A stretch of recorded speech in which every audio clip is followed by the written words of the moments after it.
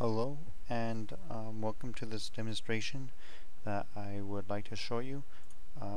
About a week ago, maybe 2 weeks ago, I displayed this new engine I've been making, a scripting engine, and now I'd like to take the opportunity to show you a little bit more in depth as to what I've been doing and to show you some more of the capabilities I've been adding to it. But before we start, I would like to address that many of the textures are they're just being used as temporary textures, just because I'm not a great artist or anything, and many of the things are definitely largely incomplete, many of which I'll talk about as I progress. So let's get started. So I'm going to go ahead and run it.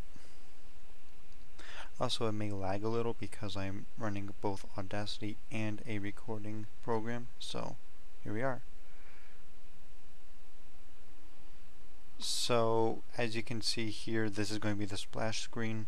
Honestly, I need to add a lot more. There's going to be clouds and things, but whatever. So then we go into the main menu, and this is what the main menu looks like.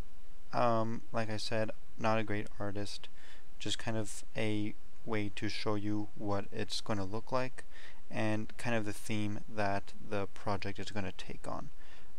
More like sky themed, whatever. I'll go ahead and show you as we begin. Notice you don't have a mouse cursor right now. I have not added that in yet. Alright, so here it is. Like I said, it's lagging pretty badly. So here we are. Just kind of an idea to show you that all of these things have been scripted in. This animation has been scripted in, and these things have been scripted in. And if you want, I can go ahead and show you actually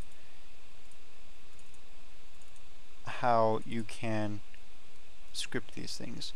So first off, I actually want to turn this event off because it's actually started without me wanting to.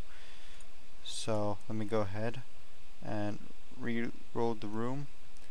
So this flag animation is actually going to be in the file mechanic room, and then as you can see, flag, and then these are the different states that the flag have. You might be wondering, how does it know that this is going to be a flag? Well, actually you specify in the texture location, and then the location in the real space, and then the width and the height of the sprite, and then these are all different states that this one sprite can have, and it just runs it. Hence you would notice that the movement's a little jerky, and that's actually intentional. Again, not a great artist. And then down here we can see that there are dynamic lights. These are supposed to be lamps. Don't know what you think of them, but they're supposed to be lamps. So let's say that we wanted to change the light of these lamps. Well, that would actually be in this one right here, and then we would go to this light animation, or lanim, and then right here is actually where the light colors are stored. And if you notice, we have two. We have a lanim down here and lanim down here, up here. So if we wanted, we could just make it a blue light.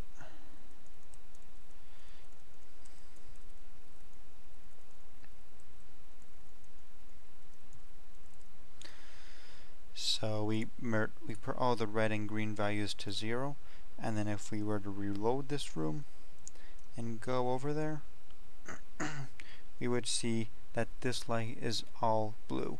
Might be a little difficult here. Maybe if we done something like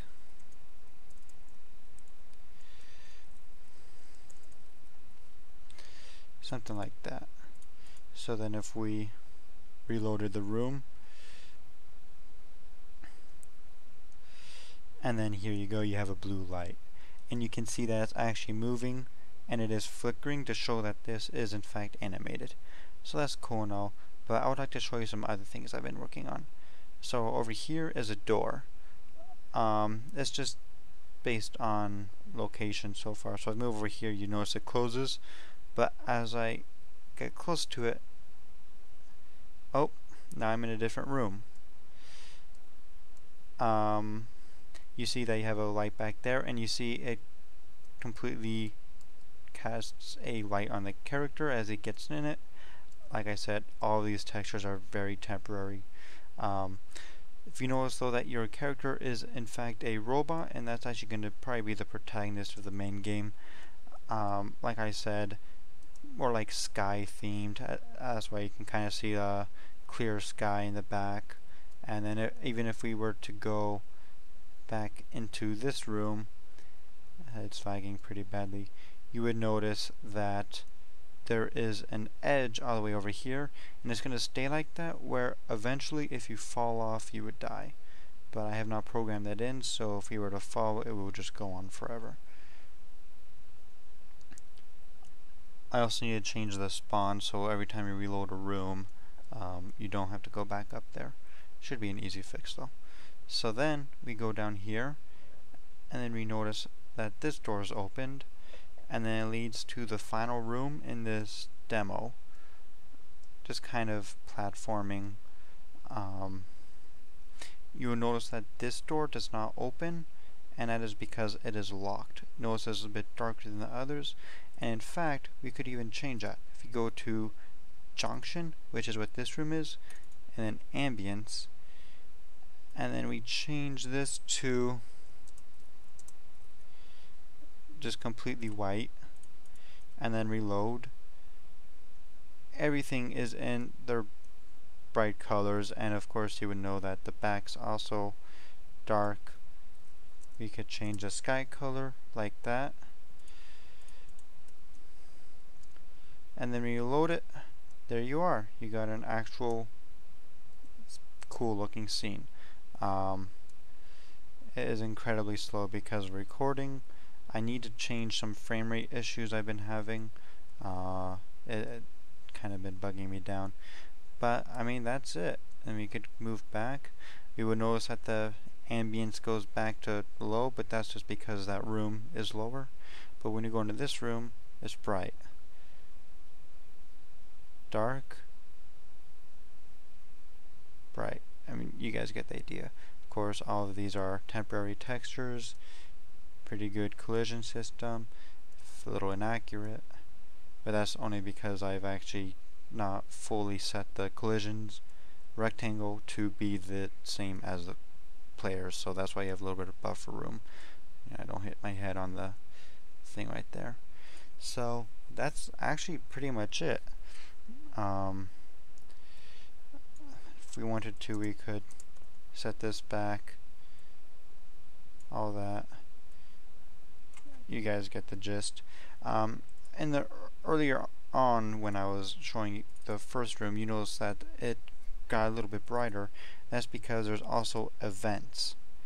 And then we have this right here. I commented it out, but this sensor, it detects a player's location, and then it will repeat. So even if you go in it again, and if you move out, it will no longer be active. If you move in, it will be active again. You can change that by doing once, where you only have to enter it once, and then you can leave and it'll still keep going. And then this right here says we want to change the ambient light. We're using sensor 0, which is this one. This is the light that we're changing it to, and this is the speed that we change the light to. So just things like that. If you wanted, we could even add that into here, just events. You could just, and by the way, the naming is arbitrary. That's just, you know, like just to make it a little bit easier. So if you wanted, we could change the ambient light to 0.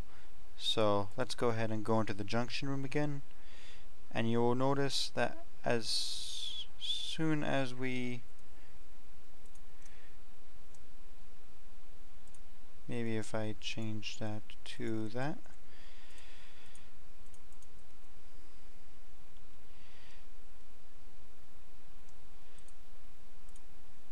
you will notice that it begins to get darker.